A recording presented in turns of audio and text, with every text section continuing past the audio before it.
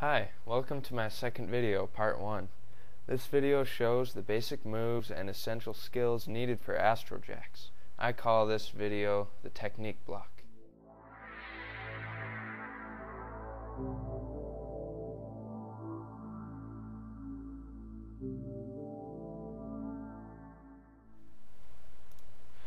Orbit cushioning, as I call it, is where your hand moves in a circle to cushion and guide the orbit to where you want it to go, instead of simply jerking your hand up and down. Cushion in the direction you want your AJs to go. If your hand goes clockwise, your AJs will go clockwise. Cushioning gives you better tactile feedback, which means that if you were to play with your eyes closed, you would still know what your AJs are doing as well as where they are. This is kinetics philosophy. Hand movements are important in knowing where your AJs are going to go and what they're going to do. If you move your hand to the left, your AJs will go to the left. It's that simple.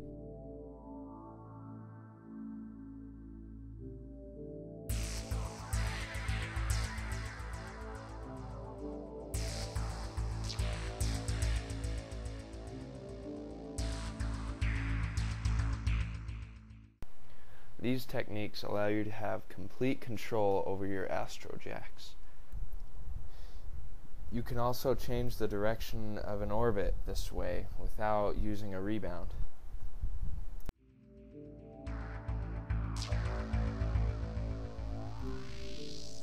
Keeping a steady rhythm is essential in Astrojax. You need it for the simple orbit, but also for many other tricks like the thriller.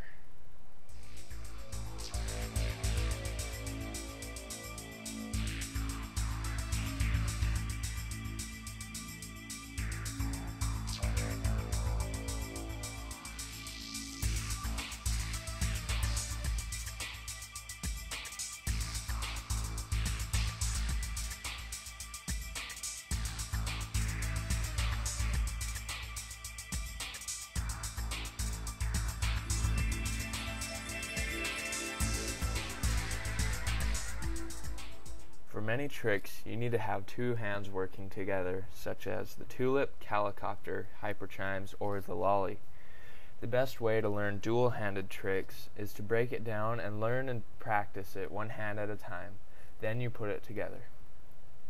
The lolly is probably the most basic dual-handed trick. While you pull the end ball and use that to adjust the length, you use the middle ball to spin it, add momentum, and control the speed.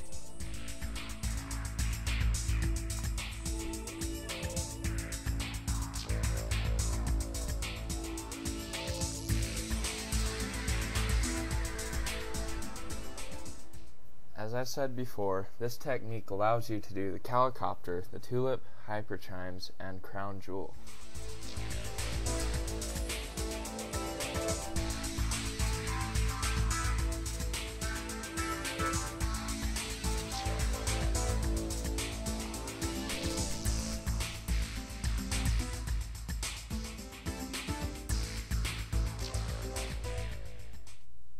Momentum control is important in many tricks, so it's important to get used to momentum. Two key tricks that require a lot of momentum control are the finger flip and the swing pass. Learning what momentum feels like and how to control it can help you with many power play style tricks and can help you increase your speed. The best way to learn how to control momentum is to use it and practice with it. I believe the swing pass is the best trick for learning momentum control. Simply swinging your AJs in a full circle is also a good start for learning momentum control. This technique is good for the swing pass, tornado, cyclone, finger flip, and especially the power play style.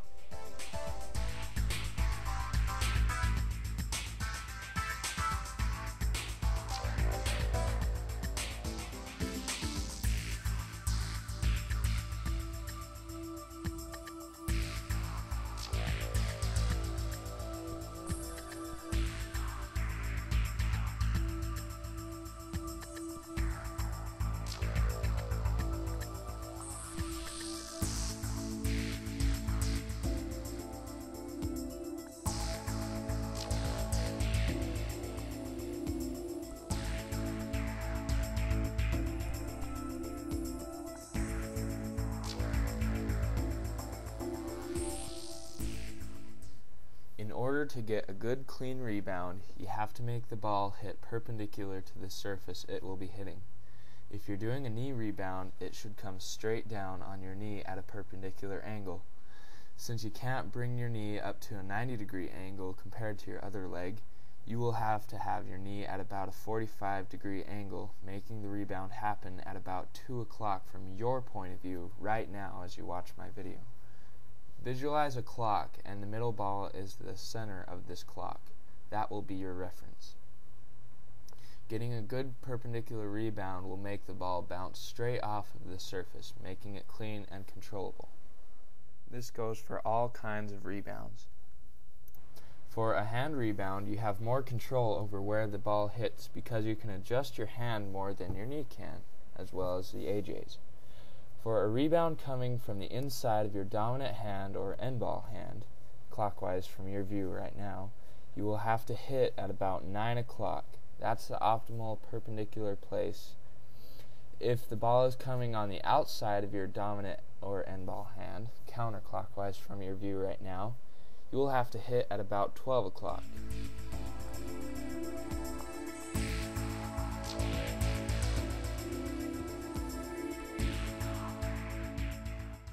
Arm rebounds have to be handled differently. Instead of hitting square on the surface, you want your AJs to wrap around your arm a little bit, so that the ball will hit the soft muscle and not the hard bone. This will make it bounce off the surface better, and it'll be less painful. A stall is when you take momentum out of a move or a trick. The most basic trick that uses stalls is the lolly. I'm exaggerating the movement, of course. It can be done with the body or by letting the string out.